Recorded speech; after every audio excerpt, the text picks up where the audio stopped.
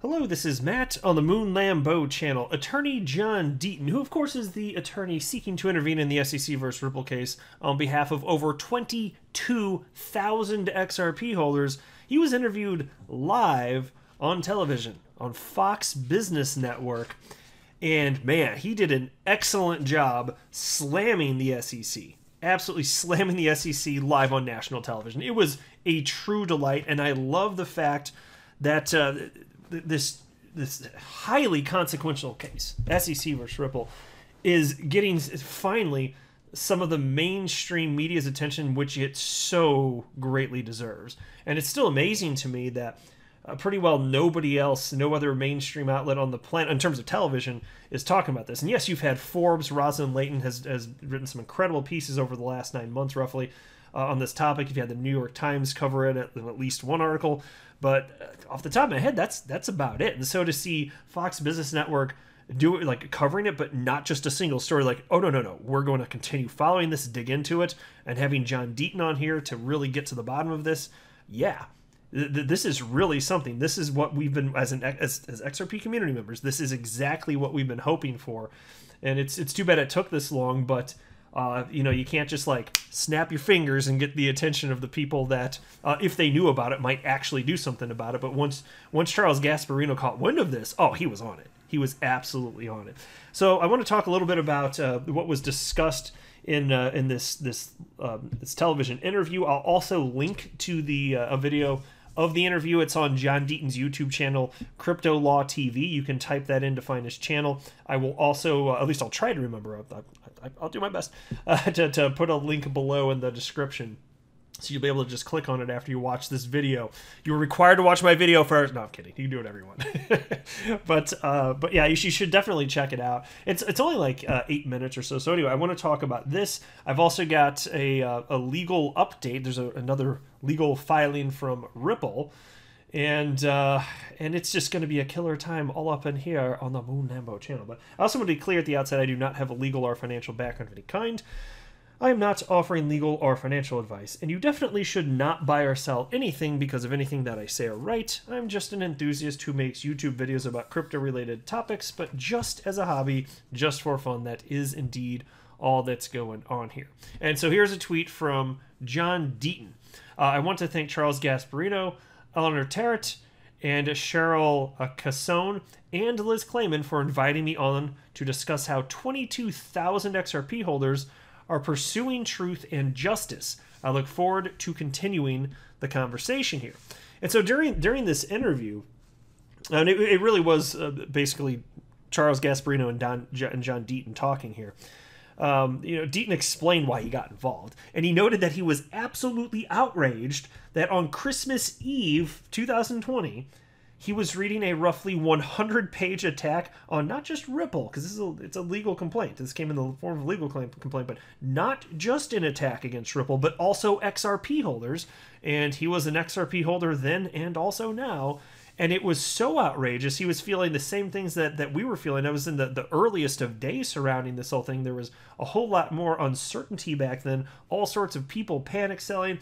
And I can understand why, because as much as I preach, and I will continue to preach, that it makes all the sense in the world to not let emotions dictate whether or not you buy or sell. And I believe that even in this case, I will say that if ever there's a reasonable time to feel emotions about something, it's this, because this is the greatest attack on a cryptocurrency that the SEC has ever brought.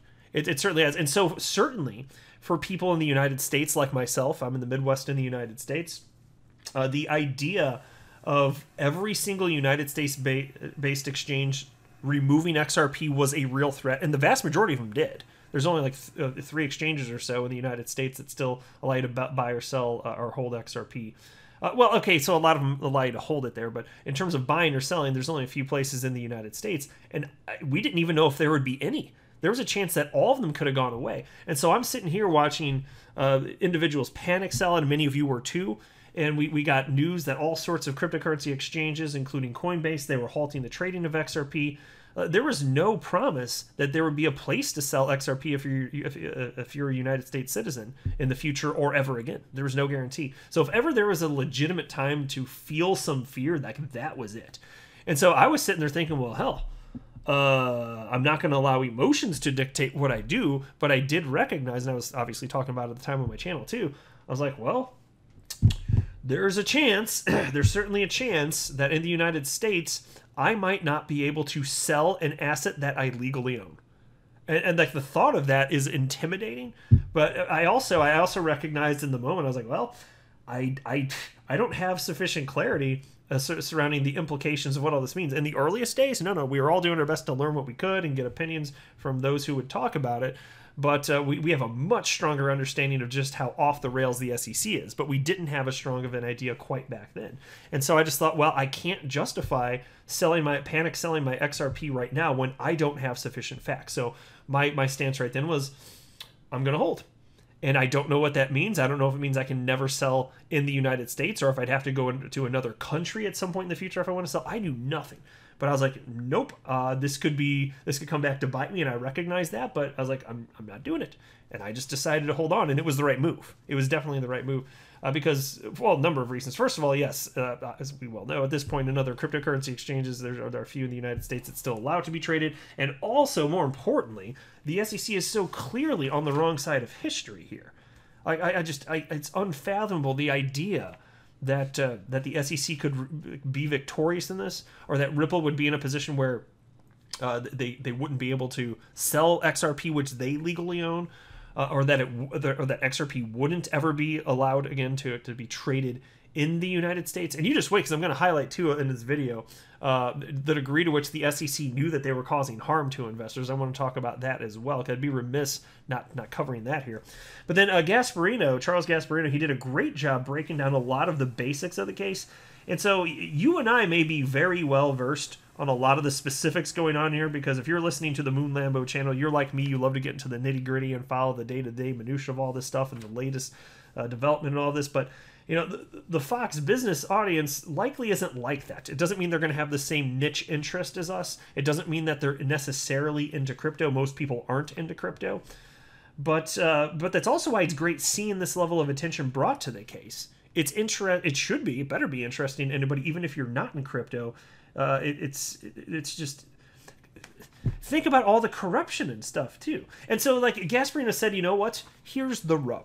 He said Ripple used XRP to fund the development of its platform RippleNet, and he says it's a good platform, by the way. He actually said that, which certainly is accurate. He praised Ripple's technology, proprietary technology. He's not talking about XRP. He's saying the platform, and then in conjunction with XRP, sure. But he noted that Ethereum used funds from the public, Ethereum Foundation did, and got a pass from the SEC. But these two things, too, it's worth noting, they're not really quite equivalent. XRP using funds to build out RippleNet, which is not a cryptocurrency, is different than the Ethereum Foundation using funds to build out a cryptocurrency and blockchain. Because that's what the Ethereum Foundation did, because Ethereum didn't exist. Okay? It did not exist. Whereas with Ripple and XRP, the XRP ledger, it was fully functional before Ripple, the company, existed. So when you're talking about using XRP funds to build out an infrastructure, an ecosystem, they were building out their company. They weren't building out something as if they ran an ICO. There never was. And so that's a very important distinction. And then Deaton also noted that it's completely absurd that the SEC is claiming that someone who buys XRP from Coinbase is now in a common enterprise with Ripple as a result of that.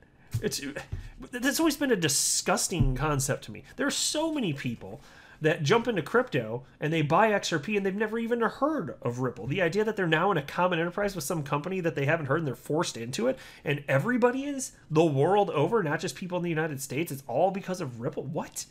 It's beyond, like, I don't even know how I want to word it. It's like, imagine a creature that has like the like 10% of the capacity of like a stupid human, and like basically that's the argument that you would expect from such a creature. And so that's what the SEC is putting out into the world. It doesn't make no damn sense, says Moon Lambo. And then Deaton also called out Jay Clayton and William Hinman for the conflicts of interest surrounding how they benefited from Ethereum's free pass from the SEC. And it was so refreshing to hear that spouted on mainstream media.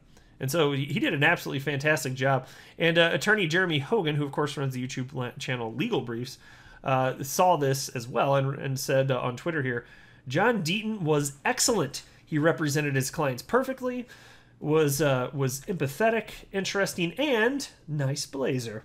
He might have a new career blooming here. And indeed, you can see here's a little screen grab of John Deaton with Gasparino. And that is a nice blazer. Look, that's a nice navy blue. I like that. And take a look at this. Now, this is from January, but the degree to which this is all disgusting, I think it's worth highlighting in a video like this. This is from Crowdfund Insider. Here's the headline. U.S. SEC was reportedly warned that investors may lose billions due to enforcement action against Ripple, legal expert claims. And I don't want to read the whole article, but I just want to mention this. Because we go on to talk about Joseph Grunfest, who was, I believe he was a commissioner at the SEC. I believe that's accurate. And he wrote a letter to Jay Clayton warning, hey, if you do this, you're going to cause multi-billion dollars worth of damage to XRP investors. And so you got to see, you're wondering, why the hell would they do this if their mission is to protect the investor? Because that's you and me, right? We're the investors, aren't we? Right, so their mission is supposed to be to protect us. Well, if they wanted to protect us, and if they're not claiming that XRP, by the nature of it existing, is a security, then why would you not make sure that you protect the investors by telling exchanges, hey, no, we're just going after Ripple for the way that they sold XRP, not XRP itself by the nature of it existing, because they could have done that, but they didn't. And that tells you a lot of what you need to know surrounding their intent here. It's completely disgusting. And then as far as the most recent developments, James K. Filan on it again. Ripple, they're going to have a response to the SEC document that was filed just the other day, and I literally yesterday I made a video about this topic. You're going to have to check it out. It was on the request for admissions. And so a request for admissions in a legal setting, and this is something that, look, I don't pretend to be a legal, like I'm learning the legal stuff in real time along with like the vast majority of you, because most of us are not lawyers. But in a case, apparently, you can just have a bunch of requests for admissions, which states a bunch of things pertaining to the case, and then you just get a yes or no answer, and that way you don't have to introduce a bunch of evidence. It's supposed to make things more streamlined in court, and so if both sides agree, yeah, it's worth it to just acknowledge this because it's not particularly consequential, or maybe it is even, but either way, just to try and get some sort of clarity on certain things, and that apparently that's just what you do here. And so in a video yesterday, I highlighted this because Ripple is seeking almost 30,000 requests for admission, and the SEC is not happy with that. And so they have a number of complaints about that. And here's a few quotes. This is highlighted from a piece by AMB Crypto. And shout out to XRP Crypto Wolf, by the way, who sent this article to my Twitter inbox. XRP Crypto Wolf, you the man. Thank you very much for continually sending me all sorts of incredible articles. Very helpful. I do appreciate it. But and I just want to highlight a few quotes from the SEC that were covered in this piece. Here's one from the SEC.